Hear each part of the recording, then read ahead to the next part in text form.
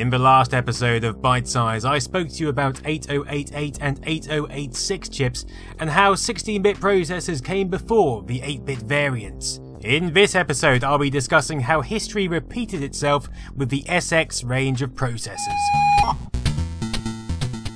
The original 80386 was introduced in 1985, Intel's next generation chip with a 32-bit data path. The 386 did fairly well fairly quickly, but not quickly enough for Intel. The 286 sold well also, but the 286 had a problem as far as Intel was concerned. Intel didn't own the 286, and by that I mean that while Intel invented the 286, it had also licensed several vendors to make the 286, and so many 286s being sold were lining the pockets of Advanced Micro Devices, Fairchild, Siemens and a number of other chip builders. Intel therefore wanted all the profit from the 386, so they refused to license the 386 to any other company. The 286 was not only a cheap chip, it was also a 16-bit chip, and a pure 16-bit chip at that, both word size and data path. That meant that the 286 PCs could be built around 16-bit motherboards, and 32-bit motherboards were just going to be plain expensive. Therefore, 286-based PCs would be tons cheaper than 386 variants, and so more 286s would sell than 386s. Intel didn't like that. So they embarked on a campaign of what has to be characterised as chip infanticide. They ran a huge advertising campaign advising people to stay away from the 286 and to buy 386 based PCs. They also answered the manufacturers concerned about the costs of building a 32-bit motherboard by offering the 80386SX.